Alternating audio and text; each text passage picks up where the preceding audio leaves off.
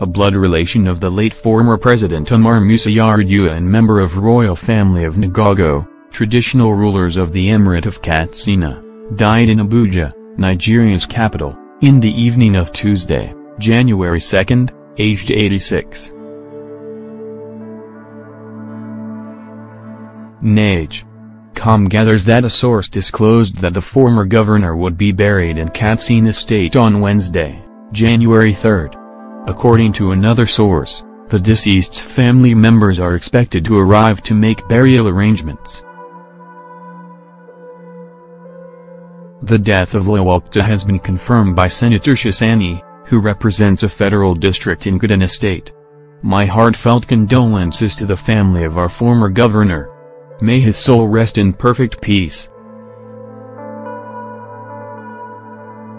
Before his death, Kaita was plagued with health challenges and was admitted at the Federal Medical Center, Katsina for a while.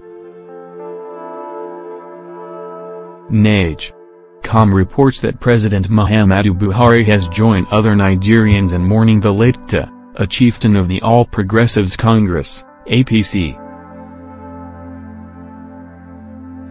The president described Kaita as a complete gentleman who served his people and the nation with total commitment and devotion. Through his spokesperson, Garbishu, the president extended his deepest condolences to the bereaved family, the government and the people of Katsina and Kaduna states over the incident. The late Kaita joined the Kaduna State Civil Service and became the secretary to the State Water Board between 1973 and 1975. He became the Commissioner for Economic Planning between 1975 and 1976 and later Deputy Permanent Secretary of the Works Ministry of Kaduna State between 1976 and 1977.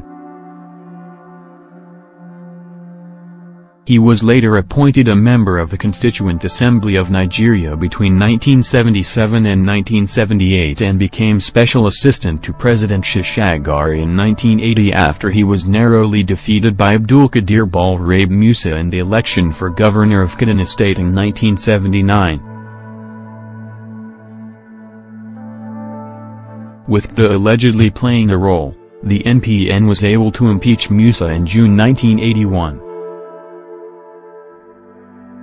Kaita contested the emirship of Katsina in 1982 after the death of Emir Osman Ngogo before becoming the governor in Kaduna State in the 1983 election. He was in office till the military coup in December that year. When General Musa Yar'Adua was jailed in 1995 by the Sani Abacha government, Kaita became leader of the People's Democratic Movement, PDM, which later became a major force within the People's Democratic Party, PDP. He also held various positions in the government of former President Olusegun Obasanjo. NAGE.com earlier reported how President Muhammadu Buhari sent condolence message to family and friends of late Emir of Kaduna Alhaji Lawal Umar.